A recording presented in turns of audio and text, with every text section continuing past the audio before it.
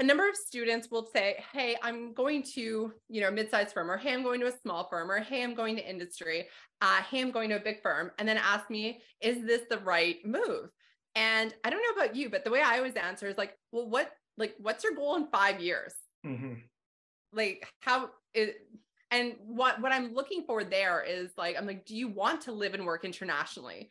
Because if they do, then you'd want to find a company that has some public companies, whether it's TSXV or TSX or, NASDAQ. Like, you'd want to have that international, that IFRS experience. You'd want to have that, perhaps US GAAP or, kind of that mobility. But if somebody is like, hey, I want a stable job and I want it to, to be the relatively same year after year after year. And it would almost be like, okay, maybe it's a small firm, a mid-sized firm, or, industry. Yeah. I don't know, what kind of beyond that, what are some kind of considerations that recent grads or that, soon to be grads might be able to look to when trying to pick the job out of university where they do want to pursue their CPA, but don't quite know if it's the right place for them? Yeah, I would probably default to the right place. Doesn't have to be perfect, and it also doesn't have to be permanent.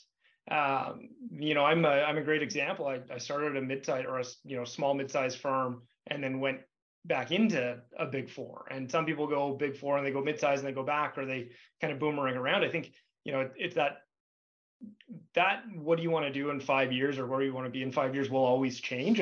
And I remember being 22 and graduating and not knowing what I wanted to do. And then I remember being 27 and not knowing what I wanted to do. And, now I'm coming up in my mid 30s and I don't really know what I want to do, but part of it is learning as you go. And as those different, things become more clear to you, and maybe it's live in, I want to go live in Europe, or I want to work in this, or I want to do that. You can always make a change to get to that place. So if you go to, a mid-sized firm and you get no IFRS experience and no public company experience, and you decide a couple of years down the road, like, hey, I want to go work for IFRS compliant company, and I want to take a company public, you can always then, make that jump back into a firm that would maybe provide you with that, or into a company that is doing that. Because there's lots of those around. So I think, if you can find a place that you can learn, and if you can find a place that will give you opportunities to do different things and challenge yourself, you can just refine and continue to figure out what you want to do and make the changes along the way to get there.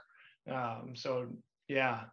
Love it. No, because even in like CPA, I hear a number of students that are like, well, I'm in industry. I don't think I want to work in public practice, but I'm thinking about doing assurance day 2 so that I can possibly go there in the future. And I'm just like, woo, that is a lot of like risk and a lot of skills being built in a direction just in case. And I feel like as accountants, a lot of times we want to do things like, to like mitigate risk.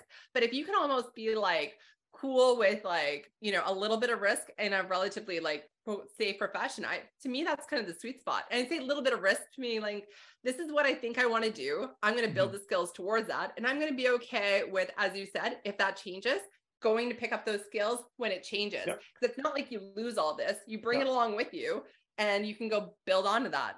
Yeah. And that entire time, you got to be working on your kind of soft skills.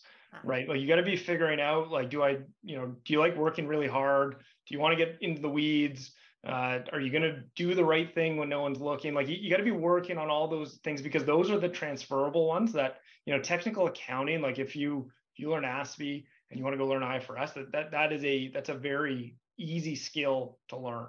But if you want to do that, you've got to be able to bring all these other pieces around trustworthiness and hard work and a desire to learn and being a good teammate and doing all of that, so that, because those are the ones that get you hired into the next role, and those technical skills you'll pick up. But you have to bring the baggage you bring has to be good baggage, right? Absolutely.